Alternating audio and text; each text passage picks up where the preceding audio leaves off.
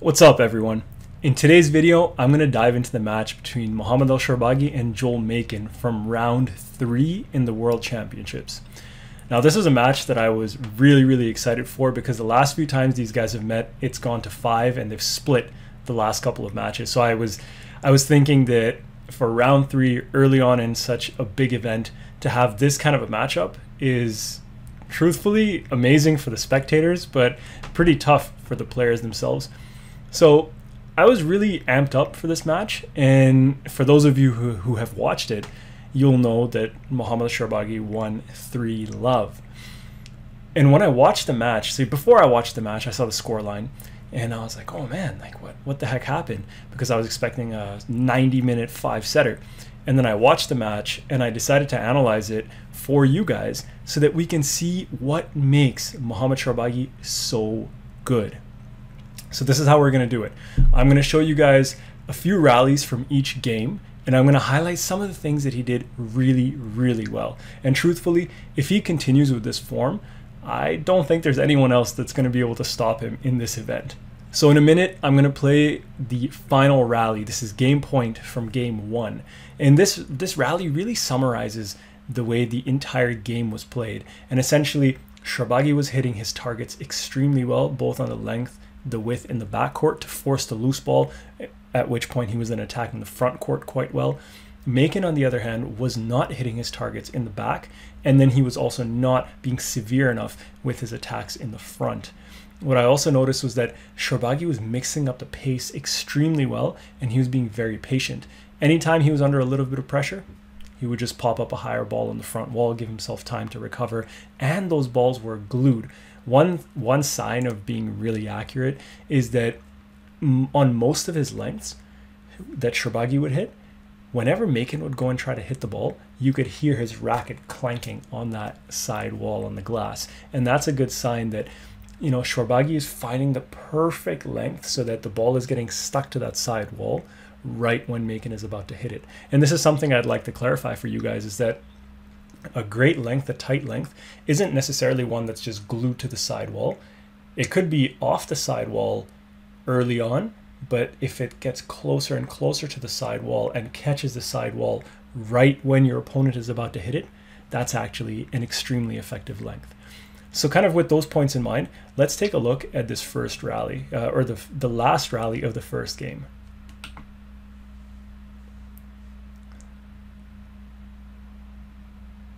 It's nice height by both players over here. Shorbagy changes up the angles and pace again. Another change of angle by Shorbagy. Nice hold by Makin. And good defense by Shorbagy. And they're back into the rallying position. Nice attack by Shorbagy and reset by Makin.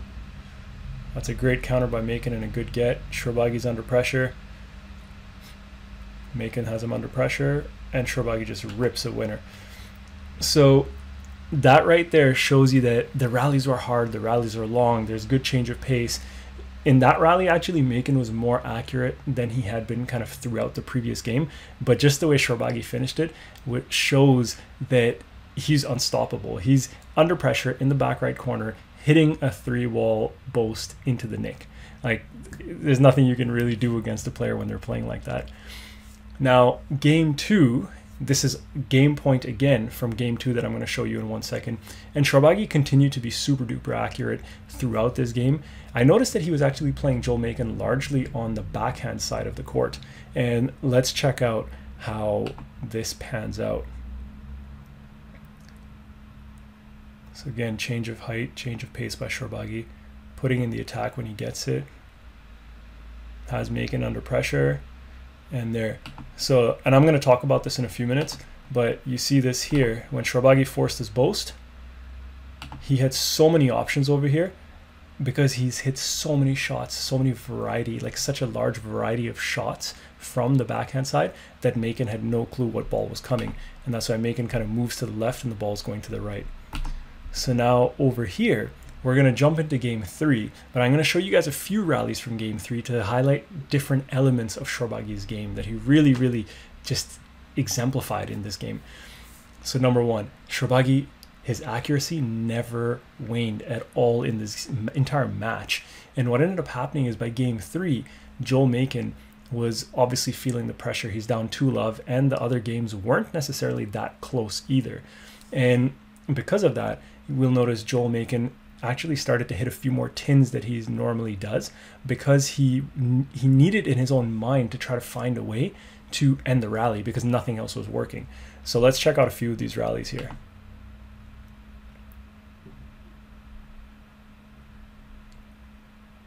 So there's some good height by Shorbagy to push Makin into the back, and same by Makin. It's tight by Makin, and Shorbagy, and Makin hits the tin. That's him trying to be too fine, trying to win the point outright. Now if we continue, you'll notice in this rally that that's good pressure by Makin actually. And another good shot by Makin to apply pressure, but Shorbagy's defense is just so strong.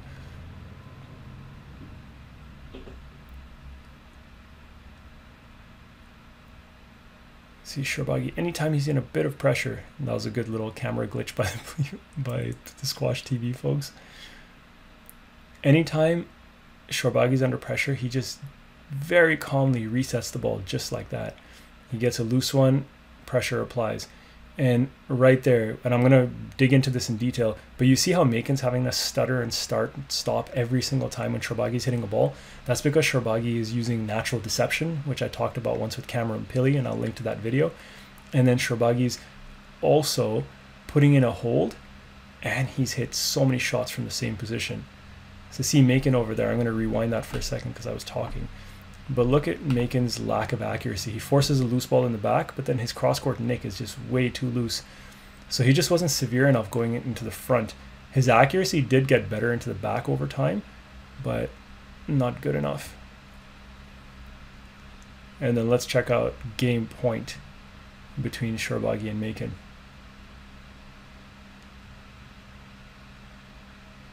So it's good pressure by Makin, and truthfully it was only right at the end that Makin started playing harder and faster and putting Shorbagy under a lot of pressure.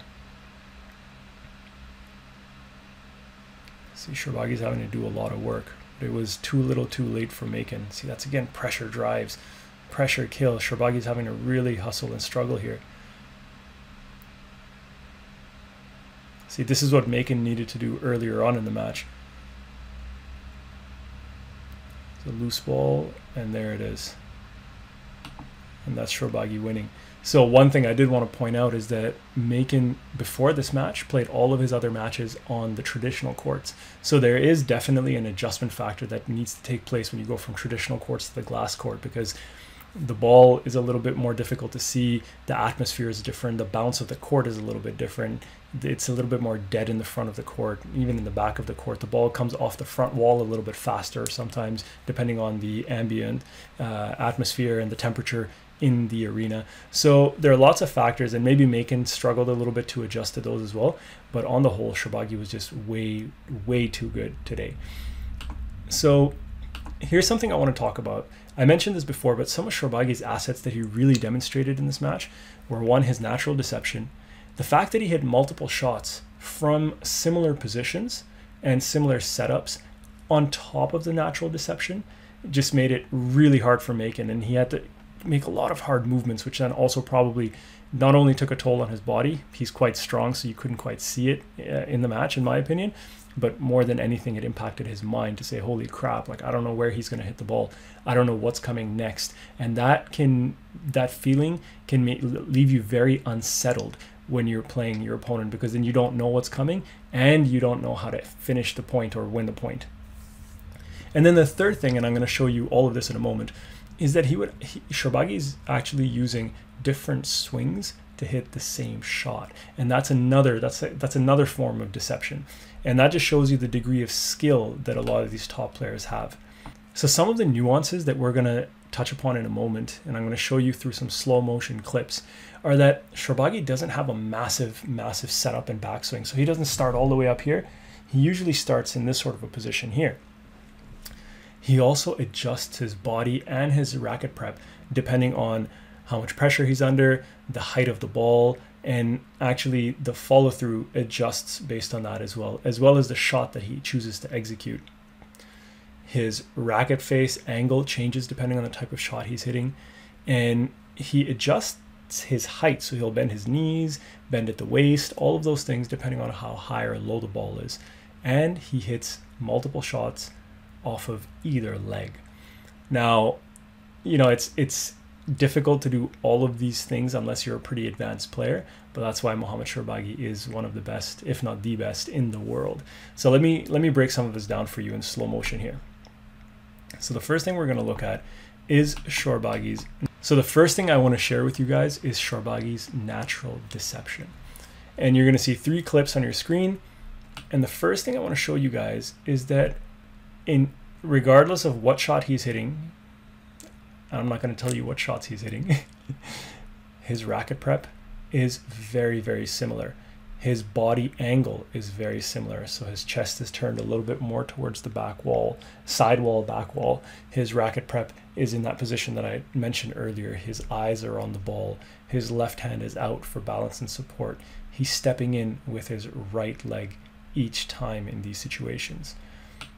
And then if we go through this, like I said, stepping in with the right leg, he's got that V position with his elbow. So the elbow is pointed down. And then, like I said, chest, shoulders, hips, all of them are pointed towards the side wall. And then from there, notice he makes contact depending right there.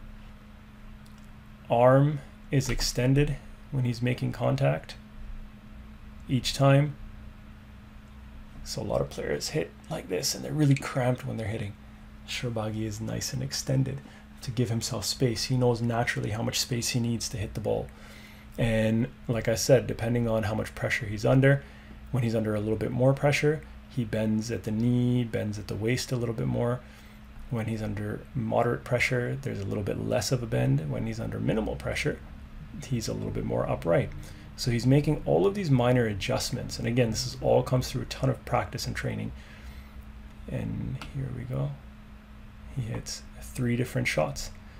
The clip on the left, he hits a straight drive. Clip in the middle, he hits the volley drop. Clip on the right, he hits a cross-court lob. And what you'll notice is that in each of these scenarios, his follow-through is a little bit different. So in the clip on the left, he kind of follows through forward. In the clip in the middle, his racket is hidden because he comes across a little bit more. And the clip on the right, because the ball is going cross-court, he comes across even more. So again, lots of nuances and things that you guys can practice as well when you're actually trying natural deception. So I'm going to play these clips for you again from the beginning in slow-mo so you can see it without the pauses. So the next thing I want to discuss is how Shorbagy hits the same shot with slightly different technique. So this is kind of a reverse natural deception. So check this out. So to do this, we're going to look at 2 clips, and here we're seeing how Shorbagy hits the straight drive in slightly different ways. So I'll play it through once, and then I'll go back and I'll highlight the piece that I want you guys to really take note of. So here he is hitting a straight drive in both cases. And the thing I want to show you, you'll notice everything is very similar. So setup is similar. He's on the right foot in both cases. He makes contact with the arm extended, racket face open. So this image looks exactly the same, but check this part out. So over here, he's got the arm extended out here, sort of as though he might, this is actually some technique that could show a straight drop because you really cut through that ball and then extend it out. Over here, he kind of bends the elbow and brings the racket across his body. So this is also another form of deception by opening up the body a little bit more over here on the right and bending the elbow. On the left, he's a bit more closed and facing the sidewall, but he's got that swing as though he might play that drop with the cut. So it's interesting to see how he's actually using 2 different swings, 2 different follow-throughs. The preliminary part of the swing and the setup and the approach is very similar, but it's the follow through that then adds this extra layer of deception.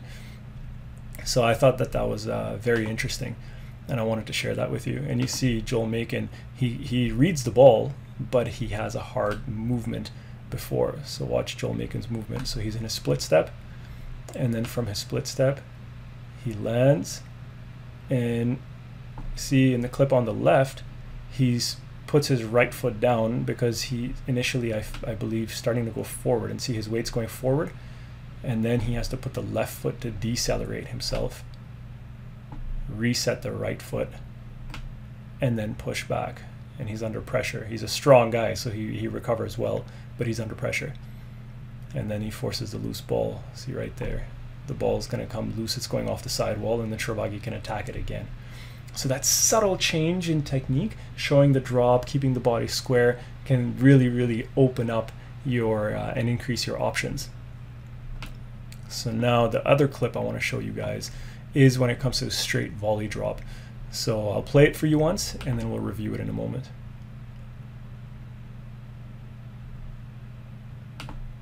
So let's check that out one more time.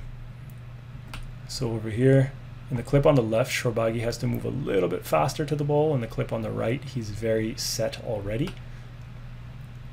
And the big, see, look at this.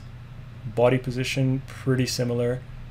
Racket position, pretty similar. Elbow, all of it is very, very similar. The big difference when he makes contact, and you would have probably already noticed, is on the clip on the right, he's going with his right leg, which is a closed stance hit. Clip on the left, he's going with an open stance hit, so his left leg is forward. The other thing that you'll notice is that in the clip on the left, Shorbagy is making contact with the ball a lot lower.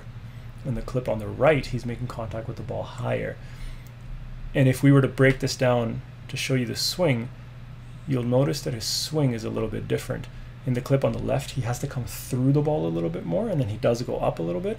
But in the clip on the right, he opens up more.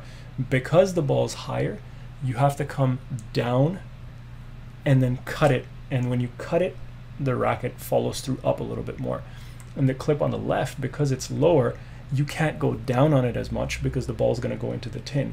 So you have to kind of come across and cut it, and then you follow. Because you want to slice and cut that ball a bit, you end up with a slightly upward follow through.